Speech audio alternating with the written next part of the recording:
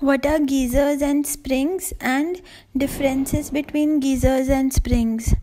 Geysers are fountains of hot water and superheated steam that may go up to a height of 150 feet from beneath the earth.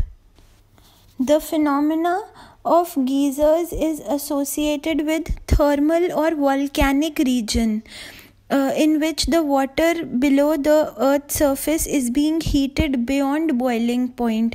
The water is being heated due to volcanic activity in that region, and the jet of water is usually emitted with an explosion and is often triggered off by gases seeping out of the heated rocks. जब volcanic activity की वजह से rocks heat up हो जाते हैं तो उनके अंदर रॉक्स के क्रैक्स में जो गैसेस होती हैं they also get heated and heat होने की वजह से वो एक्सपैंड होती हैं and they are force to come out, और उस फोर्स की वजह से गीजर्स का वाटर भी एक्सप्लोजन के साथ बाहर आता है.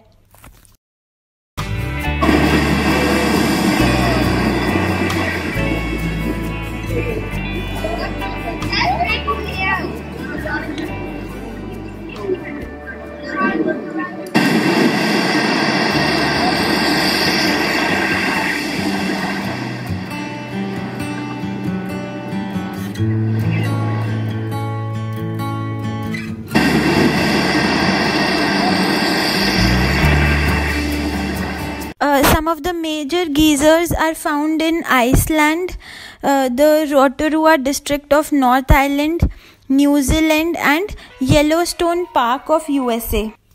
In the Yellowstone National Park in USA, there is a geyser which is known as Old Faithful, and it erupts at regular intervals, that is every 63 minutes on an average. Thermal springs, जो hot springs होती हैं, they originate where water sinks deep enough beneath the surface to be heated by interior forces, which are not necessarily volcanic. So, in springs, the water goes so deep inside the earth that it gets heated. And it is not necessary that the water is heated beyond boiling point. Whereas in geysers, the water is heated beyond the boiling point, that is 100 degrees Celsius or 212 degrees Fahrenheit. So the water rises to the surface without any explosion in springs, and such springs contain dissolved minerals which may be of some medicinal value also. Iceland has a geyser also. I just told you Iceland has thousands of hot springs also. Now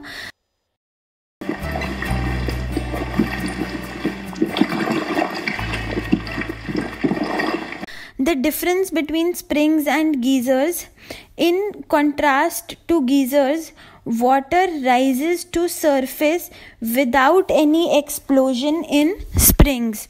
So in springs there is no explosion, whereas geysers may generally water rises with an explosion. Secondly, springs are more common than geysers. Geysers are very rare. Then thirdly, springs are not associated with volcanic origin, but geysers are usually associated with volcanic origin. And fourth point, springs may not be heated to beyond boiling point, but geysers are superheated bodies. Now, springs occur where very deep groundwater is heated in warm bedrock. There is no volcanic activity or such, but because it's very deep, so it is heated. The water is heated in warm bedrock at a very deep, and it flows up to the groundwater. That water which has been heated due to the depth, it flows up to the groundwater. And hot springs develop in geothermal regions, places where magma and very hot rock reside close to the earth's surface.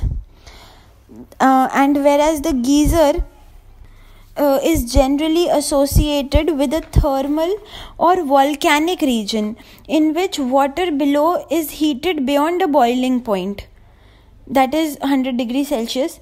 Beneath a geyser lays a network of irregular fractures. There are rocks which have irregular fractures, and they are very hot.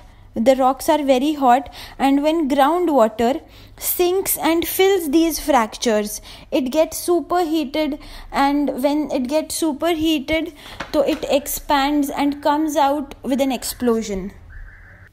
So that was all about geysers and springs. If you have any doubts, you can put a comment in the comment section, and I'll try to resolve it.